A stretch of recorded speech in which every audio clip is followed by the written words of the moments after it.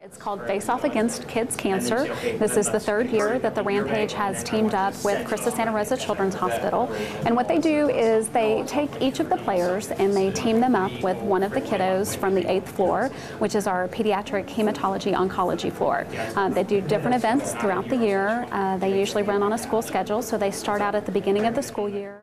They do different events. They'll take them to hockey games. They've gone to the rodeo. They go to SeaWorld. They just do different events throughout the year, and they become very close. It's that one-on-one connection that gives the kids something to look forward to outside of the hospital, outside of having to do chemo and do tests and finger pokes and being confined to a bed. So it's really important for the kids to help lift their spirits.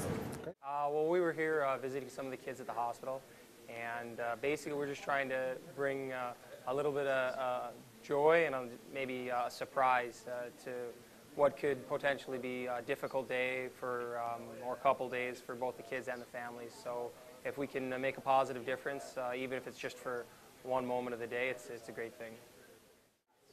The best part is just when you first enter the room and you can see the look on the kids' faces. They're genuinely excited to see us, and definitely for us, we know that we're making an impact on that particular day for that particular child, and that's a great feeling.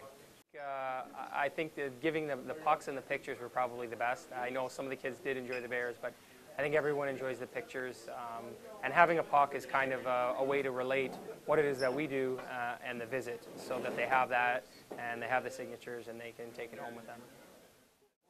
Well, we came to visit the kids, in the hospital. We came to bring some, hopefully some joy and some cheer around the Christmas time. Give them some pucks and some teddy bears, and hopefully they enjoyed that. I think they enjoyed the camera the most, because they were all excited when the camera went on. It was just nice to see kids smile this time of year.